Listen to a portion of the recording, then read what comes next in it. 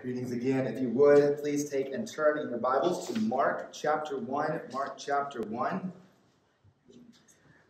So I maybe not as much now in my older days, but when I was young, I always thought it would be glorious to be famous. I always thought it would be great if I was just super well known. Professional athlete was where I was leaning toward. I wasn't a very good reader. I wasn't very good at memorizing things, so being an actor was really never in it. And unfortunately, Dan and his family are going to be gone next week with some others who are traveling to a wedding. And you'll have to listen to me sing, because that definitely was not the road God was leading me. So professional athlete was about the only, and I'm not very smart, so I was never going to be like a famous philosopher or something like that. So athlete was the only option I had. Except I sort of topped out at 6 foot, and I was never very fast. So that was never. So fame was never in my path. But I always wanted to be famous. I thought it'd be great. I thought life would be easy. You know, people would love me and adore me, and everything would just go super well. Right? That's sort of where we find Jesus at. So Jesus has begun his public ministry. He has called disciples to himself. And we read last week how he went to the synagogue and he began to preach. And he was preaching with such authority that the people were amazed. They were a little afraid. But when you come into something as awesome as that, you're going to have a little bit of fear. That's always a bad thing, right? Standing over the edge of the Grand Canyon. It's a little scary, but it's awesome. It's amazing, right? And so there's a little bit of fear there. And then we saw that demon-oppressed man, that man who had an unclean spirit, start speaking out, and Jesus just demolished him, cast him out, right? And so everyone's amazed by this great, great power. And so today we're going to look at what happens after that. So if you would, please stand for the reading of God's Word. We'll be looking at Mark chapter 1, verses 29 through 39. This is God's Word. Let us hear and obey with God's grace. And immediately he left the synagogue and entered the house of Simon and Andrew with James and John. Now Simon's mother-in-law lay ill with a fever, and immediately they told him about her. And he came and took her by the hand and lifted her up, and the fever left her, and she began to serve them. That evening at sundown, they brought to him all who were sick and oppressed by demons, and the whole city was gathered together at the door. And he healed many who were sick with various diseases and casting out many demons. And he would not permit the demons to speak because they knew him. And rising early in the morning, while it was still dark, he departed and went out to a desolate place, and there he prayed. And Simon and those who were with him searched for him, and they found him and said, "Everyone is looking for you." And he said to them, "Let us go on to the next towns, that I may preach there also, for this is why I came out." And he went throughout all Galilee, preaching in their synagogues and casting out demons. This is God's Word. Thanks be to God. You may be seated. So I have 3 points for us this morning. Number one, we're going to see Jesus' pity. Secondly, we'll see Jesus' power. And lastly, we'll see Jesus' priority. So it begins in verse 29 by saying, and immediately he left the synagogue. So that event that we just saw last week with the great preaching, the great teaching with power, and the casting out of the demon, we are in that same day, right? He had left the synagogue. We're on the same Sabbath. And it says that he entered into the house of Simon and Andrew with James and John. Now, many believe that we have actually located the house of Simon. And throughout this sermon, I'm probably going to refer to him as Peter, because that's the name he eventually is called by predominantly. But many believe we've actually found the house of Peter. Many archaeologists and scholars think they know exactly where it's at. And the way things happen in those older times is you would often build a house right on top of a house, right on top of a house. And so you would build a house, and then when that house started to crumble, you would just tear it down, bulldoze it over. It's not made like, stick-framed houses like we have today. You would just knock it over, and then you would build a new house right on top of it. And so throughout church history, there have been this house that has largely been assumed to be Peter's house. And when you dig down underneath it in the city of Capernaum, you find evidence that leads people to believe that it was Peter's house. And here is that early into church history, probably right after the death of Jesus, that house became a place where the church would gather and worship. And it's just a few minutes walk away from a synagogue, an ancient synagogue. And so scholars and archaeologists think that this is probably the synagogue that he preached in, and now he's left the synagogue. He's walking to Peter's home, probably to have a meal after the Sabbath, after the synagogue time. Synagogue time, very customary to us, would have ended probably around noon, right? And so when he gets there, we find that Simon's mother-in-law lay ill with a fever, right? Now, one of the things that's interesting here is we find out something about Peter, okay? We find out that Peter is a married man, and that he has a mother-in-law who lives with him, right? Peter's house, they believe, would have been large, so that multiple families could have potentially lived in this house with him. So it looks from this passage that Peter and his family, we have at least a wife, we don't know if there's any children, live there. Andrew, potentially his family lived there, and his mother-in-law, and maybe she's still married, we don't know, but she's living there, right? So you have this big network of people living together. Well, we see that Peter was a married man, right? We also have evidence of this in 1 Corinthians 9:5, where Paul says, look, we're allowed to take on wives, just as all the other apostles have done, just as the brothers of Jesus, James and Jude, they've taken wives, and even using a different name, but even Peter has taken for himself a wife. And Paul's saying, we've chosen not to do that we might be able to more faithfully carry out the ministry that God's called us to in those missionary journeys. But Paul is saying that there's nothing wrong with apostles taking on wives. This goes into stark contrast to Roman Catholic teaching that a priest has to remain unmarried. But here we see that Peter himself was a married man. And some even speculate that she was a very godly woman. Church tradition tells us that she would actually go with Peter on his missionary journeys and go and accompany him when he would be traveling around to different churches. And so some speculate that when Peter wrote in 1 Peter 3:1-6 about what a godly woman looks like, that his own wife may have been an example to him, just as when the psalmist writes in the Proverbs 31 woman, probably was thinking of his own mother when he was writing about that. And so here we see another evidence of an unnamed woman who yet was there to support Peter and help Peter in his ministry. Now, another thing we have to think through, though, is here we see that Peter has been called to be a disciple of Jesus. And that means that Peter will have to leave his home and presumably his wife and family for large periods of time. And so here we see another aspect of the demand of the call to ministry that was placed on Jesus' disciples. Again, we know Peter probably was not just a poor, dumb fisherman. He was probably a successful fisherman, the manager of a business in which they had hired hands working for them. It now appears that he had a large home and he has a family. Now, in the Gospels, when you're reading through, sometimes it just looks like they're gone with Jesus for 3 years straight. That's probably not what we see. What we probably see is they would go on trips, excursions, they would travel with Jesus, but there would probably be times when they would return back to their homes. And so here we can see that Peter probably would come home every once in a while during that time, but there would be this demand on him to neglect in some ways his family, the family life that he would have otherwise probably desired to have. But we see here a wife that seems to be supportive of that. Now his mother-in-law had a fever, right? Now, oftentimes, especially there and there, we don't know exactly what caused all these things, but by identifying as a fever probably meant that this was really her only symptom, and this fever had weakened her so much that she was just laying in her bed and she couldn't do anything. And so, immediately coming into the house, they told Jesus about her so that he would be able to help her.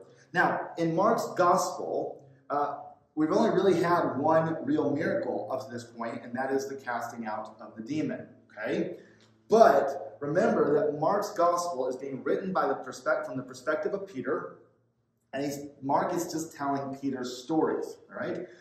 This is not what we call biography, right? If we were writing a biography about someone and I just skipped over some really important information, you would want to throw that away because it's just not what we expect in our modern era. But that's not Mark's purpose.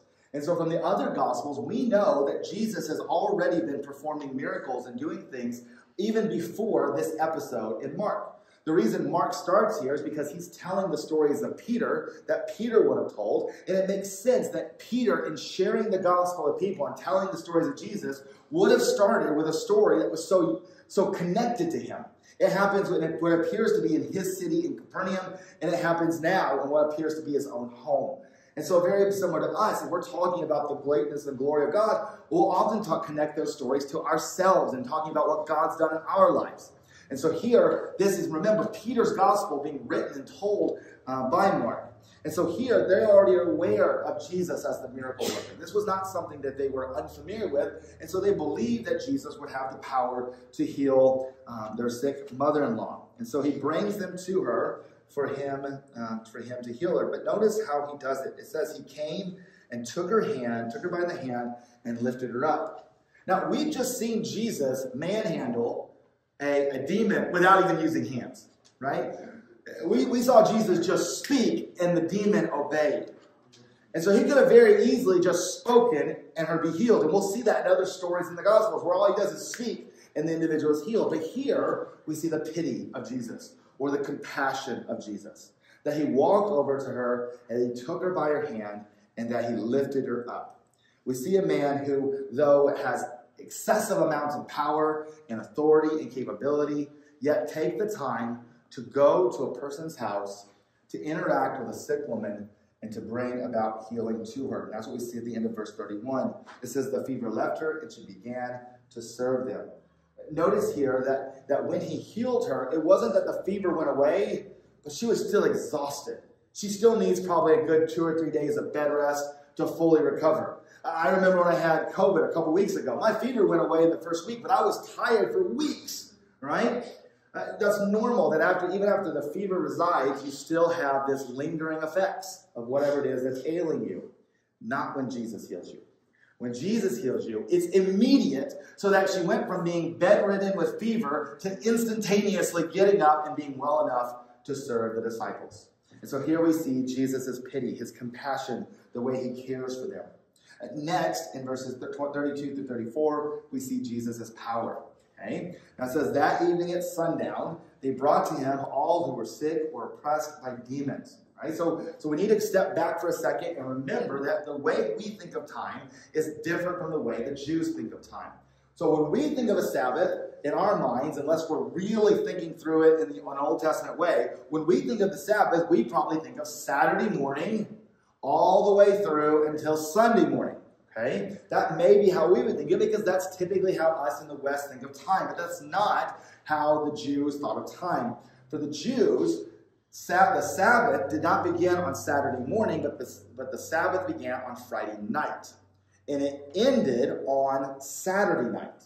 Okay? And so at Saturday night, you could resume. So many times, Jews would have a big feast on Saturday night. We would think of that as Sabbath breaking, but for them, the Sabbath had ended when the sun went down, and they would have a big meal at that evening to give thanks and to celebrate the end of the Sabbath.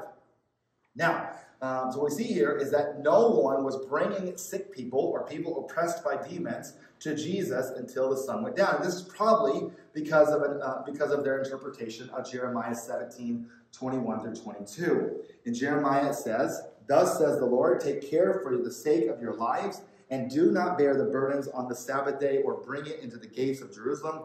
And do not carry a burden out of your houses on the Sabbath or do any work, but keep the Sabbath day holy, as I commanded your fathers, right? And so here, if you have someone who's sick, you're going to have to support them, help carry them along, right? And they wouldn't do that on the Sabbath, so they had to wait for the sun to go down. This is oftentimes what gets Jesus in trouble with the Pharisees. The Pharisees have a misunderstanding, a misinterpretation of what the Bible is trying to teach about Sabbath law. And so oftentimes Jesus would heal people on the Sabbath, and they would get mad at Jesus. Jesus, don't do work on the Sabbath. Just wait till the sun goes down, and then you can heal people. Okay? They had a misunderstanding. And here, these individuals appear probably to have that misunderstanding as well. They're not going to be carrying these individuals who need healing out until the sun has gone down at sundown, and now we can carry them to Jesus. Now, we have to remember what life was like in the first century, right? Life in the first century was different. They didn't have the medical treatments we have. They didn't have the sanitation that we have. And so sickness was just a much more common thing. It didn't mean that everyone died young. There were many people who lived into their 60s and 70s, but many people had very sick-ridden lives because there was no treatment for them during that time, right? And so here, you can imagine the amount of people who just found out about this demon being exorcised in the synagogue. Maybe people even started to hear what Jesus has done to the woman who was ill, and so they start coming to him. It says they brought to him all who were sick and oppressed by demons. Now, one thing I think that's important here is to notice that here in Mark, there's a distinguishing between sickness or illness and oppression by demons. And so I think it's helpful for us to have a balanced view of these things. All right? And so I have 4 views that I want to go through, the last being the one I think is probably the best. Right? At one end of the spectrum, you have Pentecostals. And some Pentecostals, not all, but some Pentecostals think that everything is demon-related. Right? If you get a cough, it's because you have a demon. If you get cancer, it's because you have a demon. If you have a headache, it's because you have a demon. If your toaster breaks on you right before you need to come to church so you can't have your morning toast, it's because you have a demon. All right? And they make demons everything about demons. And so you're just constantly needing to excommunicate demons. In the name of Christ, I command you to get out of my toaster so I can have my toast, right? Demons are everywhere. Anything that's bad that happens is demon. If you sin, it's not your fault. It's because a demon was there. Everything's demonic, right? I don't think that's a good picture of what we see in the Scripture. At the other side of the spectrum, you have those who would call themselves more modernist. And maybe they accept some of the miracles of the Bible, but largely they think of everything of having just natural answers. Every sort of medical condition, mental illness, all of that has a medical answer to it. There's either a chemical imbalance or a virus or a bacteria, something like that. Everything can be answered by medicine and science. And again, I don't think that's the right way to go. Now, there are some who find themselves in the middle. I think they're getting closer there. And they would say that there's those natural illnesses to the body that we can identify, that we can understand, right? If someone's diabetic, you draw their blood, they have too much blood sugar in their blood, we know what's going on there, right? If someone has a tumor or cancer or something like that, if someone has a viral infection, we can understand that, make sense of that. But they would say that there's those diseases, those conditions that cannot be explained by medicine. Right? And they would point to things like mental illness, psychosis, schizophrenia, things like that. And they would say that these are evidences of demonic oppression. And so if someone has some sort of dysphoria or some sort of mental illness, that this is a demon issue. But I don't necessarily think that's a great way to go either, right? Because when we see the demonic come into either the presence of Jesus or into the presence of gospel preaching, usually there is a terrible adverse effect to that, right? People immediately stand back and say that this is, that they don't want anything to do with gospel preaching or the name of Christ. And I think that might be a sign that there's some actual demonic activity taking place in the individual. But there are plenty of people who are just depressed, and they're desperate for the good news of the gospel, right? And so I think a good middle ground is to say, to acknowledge that there is probably demonic activity in the world, and we shouldn't be surprised when we see individuals who are so persuaded by demonic activity that they're absolutely repulsed by the gospel and the good news of Jesus. I think, just at least for me, because of my cultural upbringing, I naturally try to probably lean more towards a modernist view. I typically just want to think that there's probably some sort of medical solution to most of these problems. But that's not what we see in the Gospels. And so I think it's helpful for us to have a more balanced view in which we realize that there is demonic activity in the world. There is spiritual warfare taking place. Okay? And so here we see that these people are being brought, all of those who are sick and oppressed by demons are being brought out. And so that in verse 33 it says the whole city was gathered together at the door. Right? And so now you have all these people who are sick, all these people who are being oppressed by demons are being brought to Jesus. And if I was there, even if there wasn't anything wrong with me, I'd want to see it.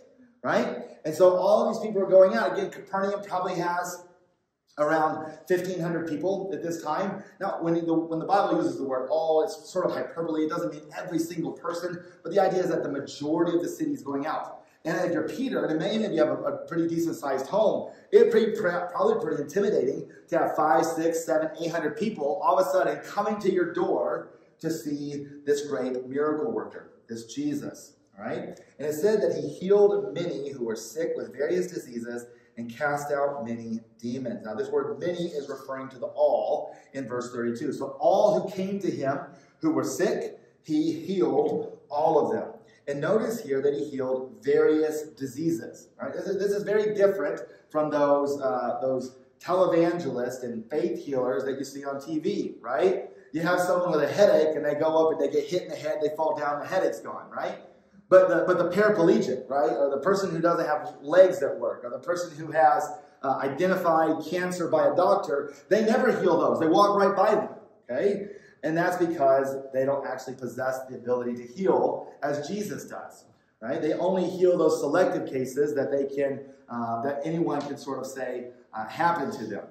And we see that Jesus heals all of the diseases. So it doesn't matter what the situation is. It doesn't matter if it's just a fever, like the mother-in-law, or if it's something more severe. Jesus was able to heal all of it.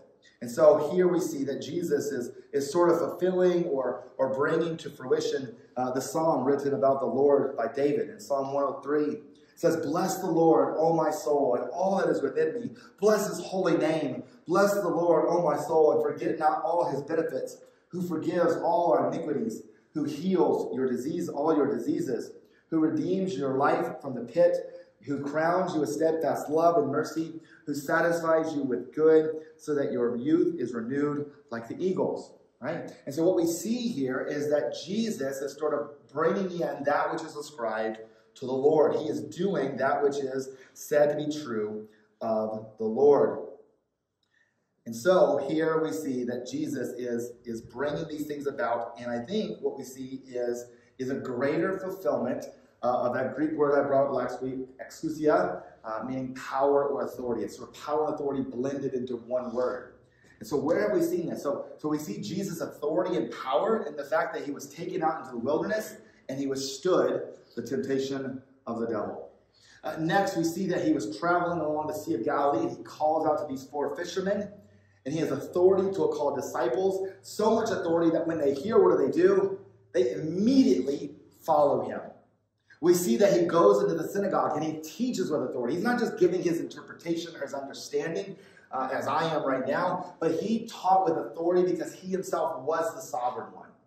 Then we saw that demon come up to him, even acknowledging who he was, who he truly was, the Holy One of God. And we see Jesus' authority being demonstrated, that he speaks to a demon and the demon obeys.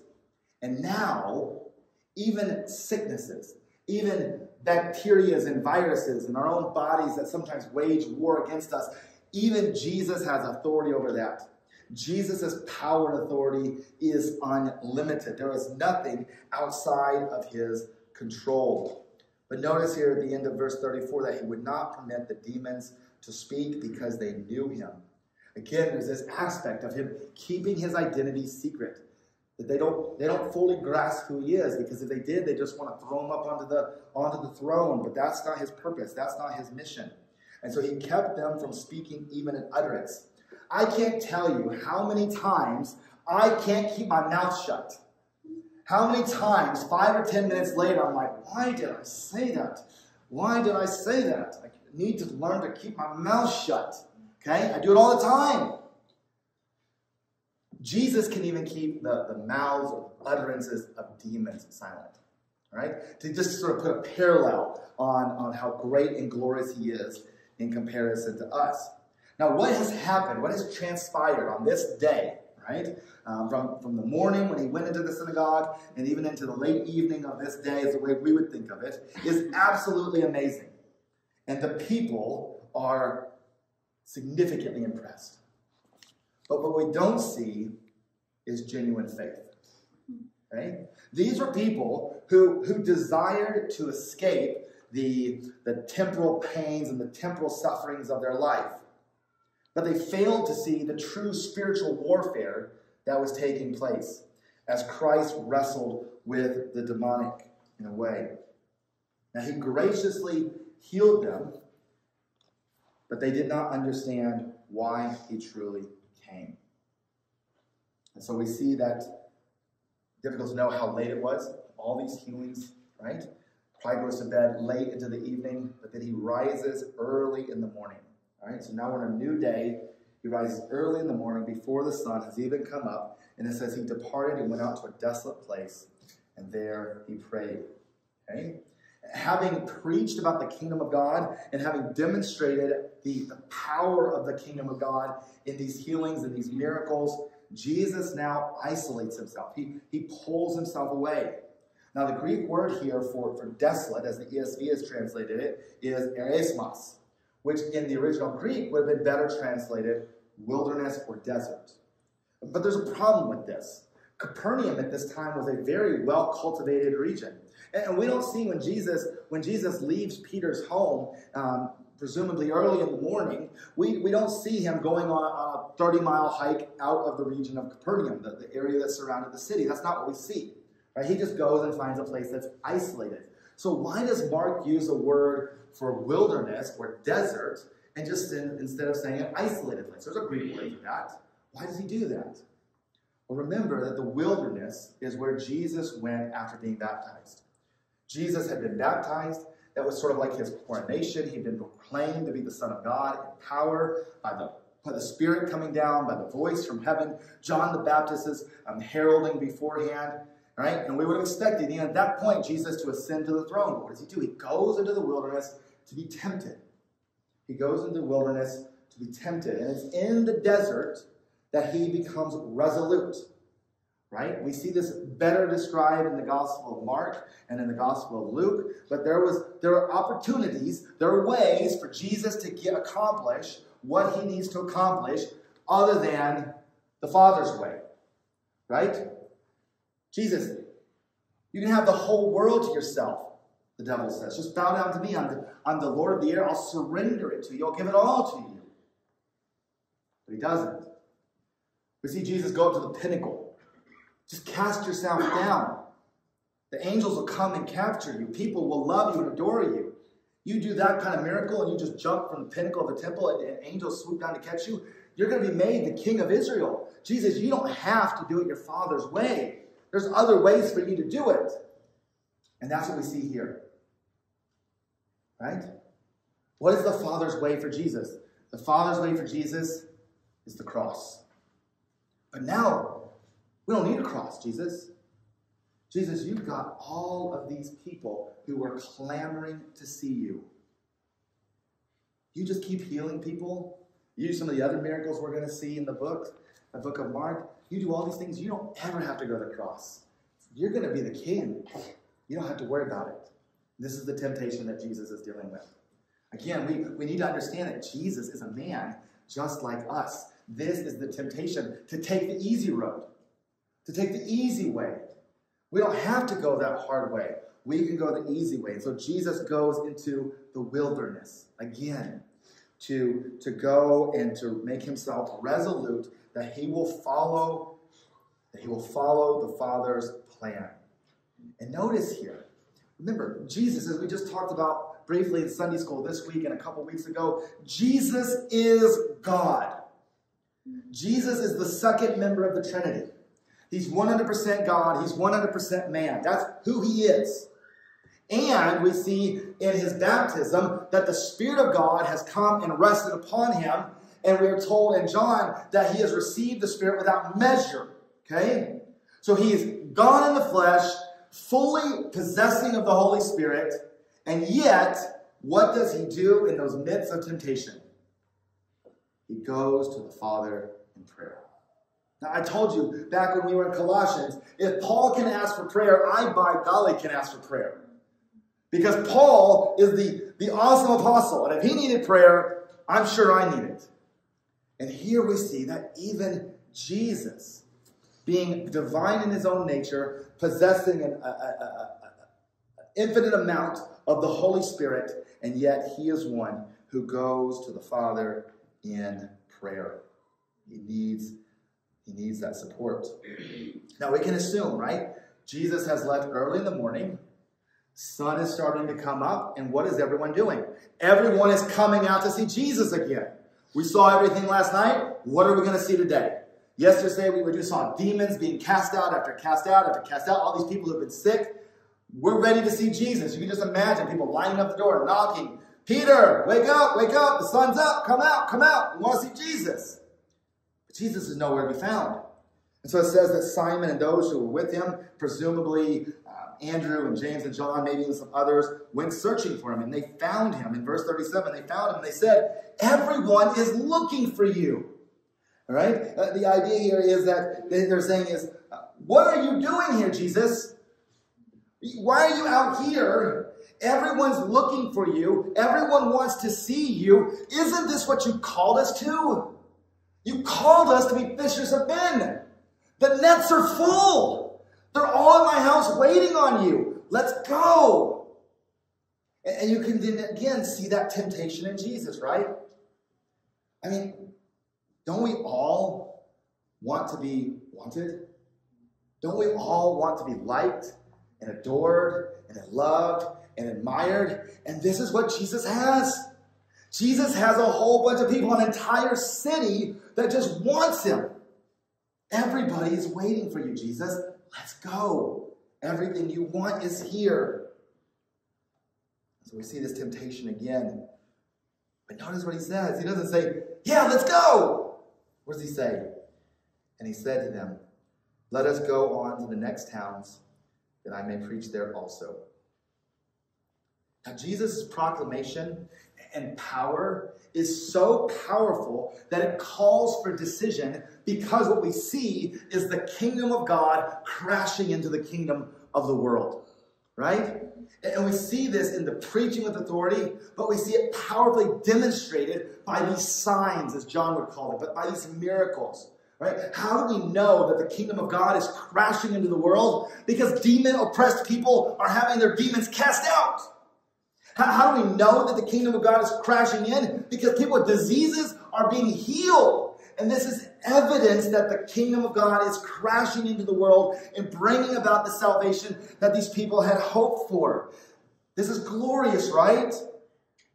But what we see is that the people of Capernaum did not have the right response.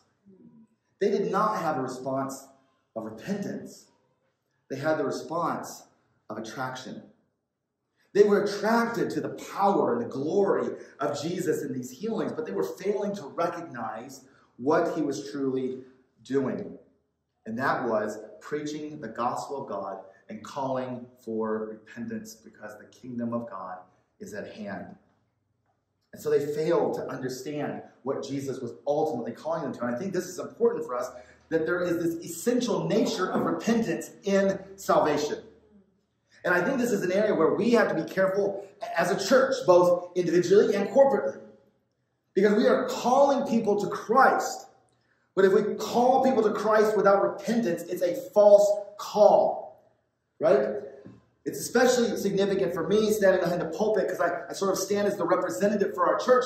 But it'd be easy to preach a lovely message about Jesus dying for sinners and the grace he gives and how kind and generous he is.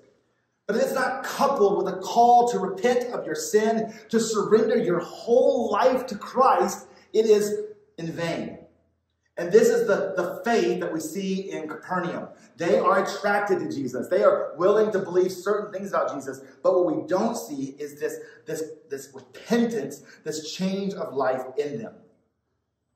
And so here we see that these signs, these healings and these casting outs, the purpose of them is to validate Jesus' preaching, that they might repent. And having seen this lack of repentance in Capernaum, though there's this great evidence of signs, Jesus decides it's time to go somewhere else. And he says that I may preach there also, into verse 38, for this is why I came out.